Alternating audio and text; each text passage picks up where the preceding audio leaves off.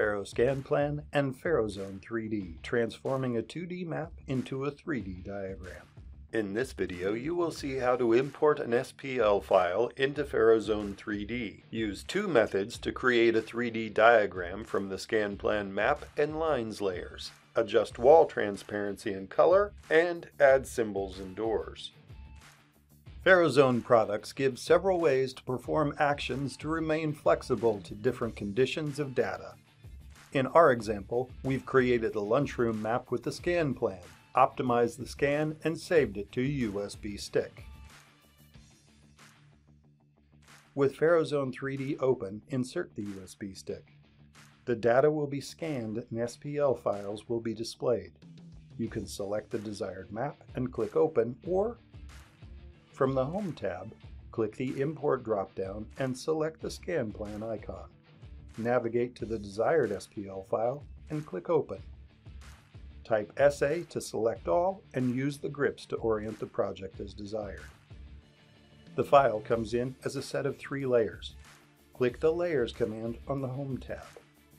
Layers can be hidden or locked. The ScanPlan map is on the Map layer. Individual lines are created based on the map and are on the Lines layer. The Items layer contains the annotations, photo markers, and video markers. The first method for turning a 2D into a 3D diagram, type SA on your keyboard to select all lines. On the Multi-Select tool panel, click the Line command and select the Wall command. Change your perspective and see the 3D walls. You can recolor the walls or make them transparent. Select a wall and click the Color command on the tool panel. Change the color by clicking the Color tile and selecting a color from the palette. Like the blue? Move the transparency slide for a see-through effect. Repeat with each wall. You'll notice that this map had several breaks in the wall due to windows or open doors and extra lines which were those open doors, and appliances or fixtures that obscured the wall. The second method prevents these issues. Import your SPL, try tracing the map. Open layers and hide lines and items. Select a cursor align command to activate the continuous line. Click the starting point and notice the red alignment bar that makes alignment a breeze. You can still navigate the diagram with the right mouse button without closing the continuous line. Here, we're tracing the wall, recognizing that features obscure it, and using the red alignment bar to set the actual line. Click at each point of directional change.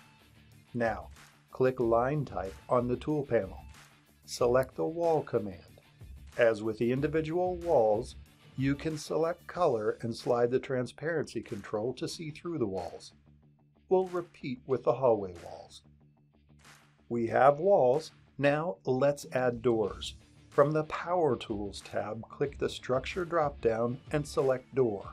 The door is loaded into the cursor, so simply move the cursor to where you want to put the door.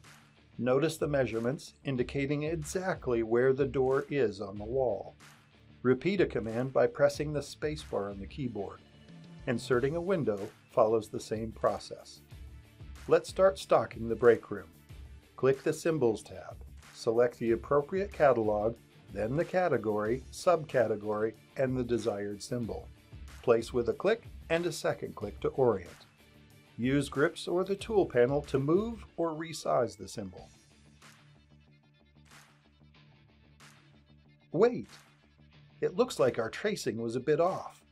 Not a problem. Select the wall and drag the grips to bring it in line. We'll hide the map by opening the Layer tool panel and clicking the layer's visibility. We're almost done. Let's throw some tables into the break room. Symbols tab, Catalog, Category, Subcategory, Symbol. Place the table, press the spacebar to repeat the command. We have now replicated our break room in 3D from the ScanPlan 2D map. We have only scratched the surface of all you can do in FARO Zone 3D. We encourage you to take the training available as well as watching the videos on the FARO Academy YouTube channel. You'll find FARO Zone 3D to be intuitive and powerful.